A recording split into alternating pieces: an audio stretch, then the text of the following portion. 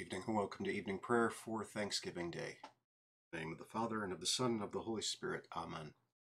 Let my prayer rise before you as incense. The lifting up of my hands is the evening sacrifice. Joyous light of glory of the immortal Father, heavenly, holy, blessed Jesus Christ, we have come to the setting of the sun, and we look to the evening light. We sing to God, the Father, Son, and Holy Spirit. You are worthy of being praised with pure voices forever. O Son of God, O Giver of life, the universe proclaims your glory. The Lord Almighty grant us a quiet night and peace at the last. Amen. It is good to give thanks to the Lord, to sing praise to your name, O Most High. Herald your love in the morning, your truth at the close of the day. Praise to you, O Christ. O come, let us worship him. Lord Jesus, stay with us, for the evening is at hand and the day is past. Be our constant companion on the way. Kindle our hearts and awaken hope among us, that we may recognize you as you are revealed in the Scriptures and in the breaking of the bread. Grant this for your name's sake. Amen.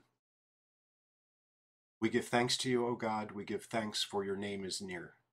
We recount your wondrous deeds. At the set time that I appoint, I will judge with equity. When the earth totters and all its inhabitants, it is I who keep steady its pillars. I say to the boastful, do not boast, and to the wicked, do not lift up your horn. Do not lift up your horn on high, or speak with a haughty neck. For not from the east or from the west, and not from the wilderness comes lifting up, but it is God who executes judgment, putting down one and lifting up another. For in the hand of the Lord there is a cup with foaming wine well mixed, and he pours out from it. And all the wicked of the earth shall drain it down to the dregs. But I will declare it forever. I will sing praises to the God of Jacob. All the horns of the wicked I will cut off, but the horns of the righteous shall be lifted up. Our New Testament reading tonight is from Revelation chapter 22. Then the angel showed me the river of the water of life, bright as crystal, flowing from the throne of God and of the Lamb, through the middle of the street of the city. Also on either side of the river, the tree of life with its 12 kinds of fruit, yielding its fruit each month. The leaves of the tree were for the healing of the nations. No longer will there be anything accursed, but the throne of God and of the Lamb will be in it, and his servants will worship him. They will see his face, and his name will be on their foreheads. And night will be no more. They will need no light of lamp or sun, for the Lord God will be their light, and they will reign forever and ever. And he said to me, these words are trustworthy and true. And the Lord, the God of the spirits of the prophets, has sent his angel to show his servants what must soon take place. And behold, I am coming soon. Blessed is the one who keeps the words of the prophecy of this book. I, John, am the one who heard and saw these things. And when I heard and saw them, I fell down to worship at the feet of the angel who showed them to me. But he said to me, you must not do that. I am a fellow servant with you and your brothers the prophets, and with those who keep the words of this book. Worship God. And he said to me, do not seal up the words of the prophecy of this book, for the time is near. Let the evildoer still do evil, and the filthy still be filthy, and the righteous still do right, and the holy still be holy. Behold, I am coming soon, bringing my recompense with me, to repay everyone for what he has done. I am the Alpha and the Omega, the first and the last, the beginning and the end. Blessed are those who wash their robes, so that they may have the right to the tree of life, and that they may enter the city by the gates. Outside are the dogs and the sorcerers and the sexually immoral and murderers and idolaters, and everyone who loves and practices falsehood. I, Jesus, have sent my angel to testify to you about these things for the churches. I am the root and the descendant of David, the bright morning star. The Spirit and the bride say, come. And let the one who hears say, come. And let the one who is thirsty come. Let the one who desires take the water of life without price. I warn everyone who hears the words of the prophecy of this book. If anyone adds to them, God will add to him the plagues described in this book.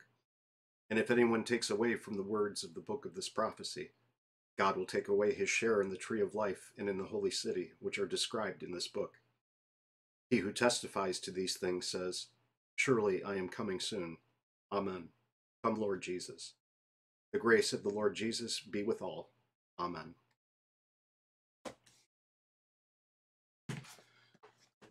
first devotion with Luther this evening is from Hebrews 11:11.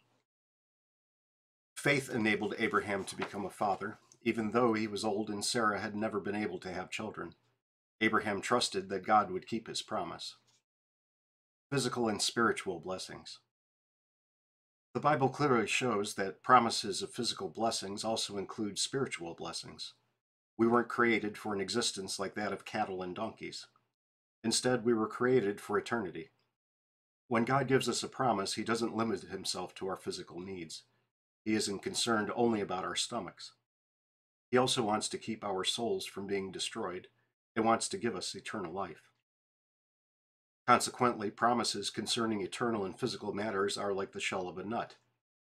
But the real essence or inner kernel is Christ and eternal life. God, who makes the promises, isn't speaking to donkeys and cattle, as Paul points out. God's concern isn't for oxen, 1 Corinthians 9:9. Rather, he's concerned about intelligent human beings created in his image to live with him for eternity. Clearly, the promises of physical blessings are like the nuts and apples we use to get the attention of our children. God gets our attention with physical blessings so that we will learn to appreciate the eternal blessings. This is how God encourages us to expect eternal life.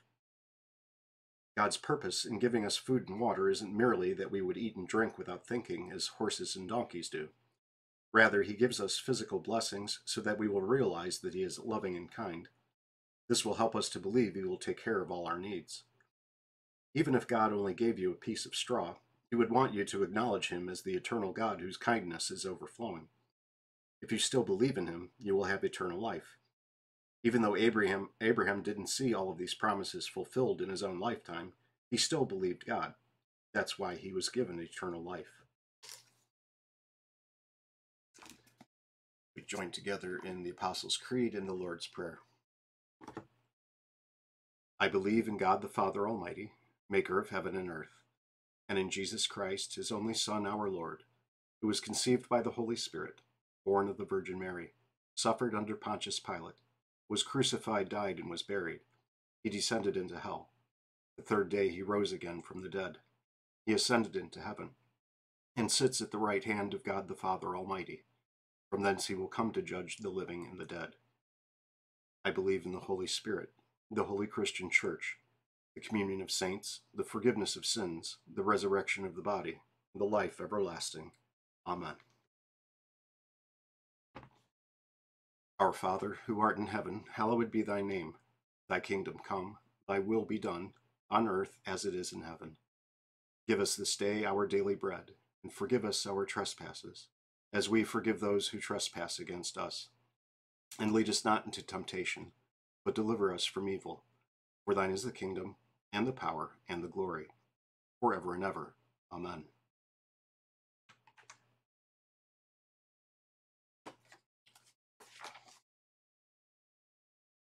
O Lord Jesus Christ, true King of heaven and earth, you promised to your church that the gates of hell would not prevail against her, and you still cause your word to be preached and your holy sacraments to be administered among us. But O Lord, the sins of your people obscure the majesty of your bride. Your holy vineyard is trampled, and your blessed sacrifice stands neglected. Many think themselves strong and despise the life-giving food that you have ordained for your people, for the forgiveness of their sins. Pardon all our arrogance, and do not come to us in wrath to remove the lamp of your word from before our eyes. O Lord, we pray you, visit this vine which you once established for yourself, and renew us with the sun of your mercy and the water of eternal life. Give us a great hunger for the food of your true body and blood, and let all your faithful people ever be found in the apostles' doctrine, in the fellowship, in the breaking of your bread, and in the prayers. We implore you, O Lord, for our altar, that it may ever be a place where the medicine of eternal life, the forgiveness of our sins, strengthens us in body and soul, that disbelief and impenitence may stay far from all who come there, so that they may not eat and drink to their own judgment. O eternal high priest, let the fruit of your Spirit grow in us, which is love, joy, peace, patience, kindness, goodness, faith, gentleness, and chastity. Cause us to live in holy conduct toward one another to the glory of your holy name, here in time and hereafter in eternity, where you live and reign with the Father and the same Holy Spirit, one God, now and forever. Amen. Lord Jesus Christ, Alpha and Omega, bright morning star. You are the tree of life, standing on each side of the river of the water of life, bringing healing to the nations. Prepare us for your coming through the healing medicine of your word and sacraments, putting to flight the diseases of our souls, that with willing hearts we may ever love and serve you. For you live and reign with the Father and the Holy Spirit, one God, now and forever. Amen.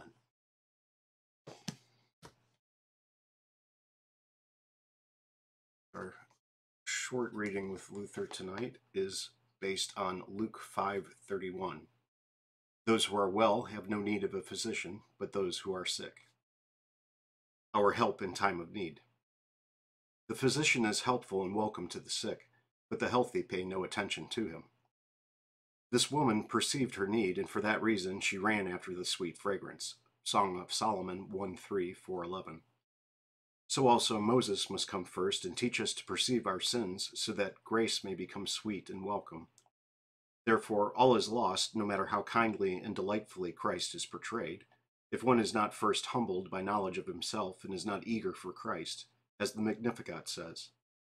He fills the hungry with good things, and the rich he sends away empty. Luke 1:53.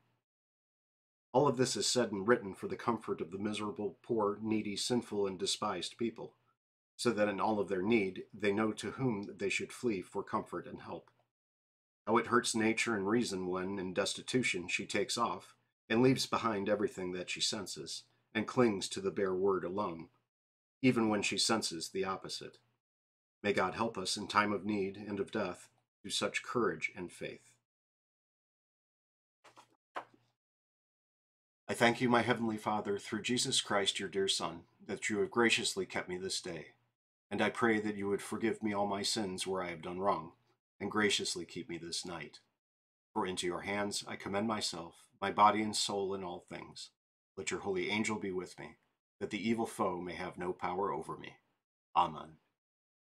Have a blessed night.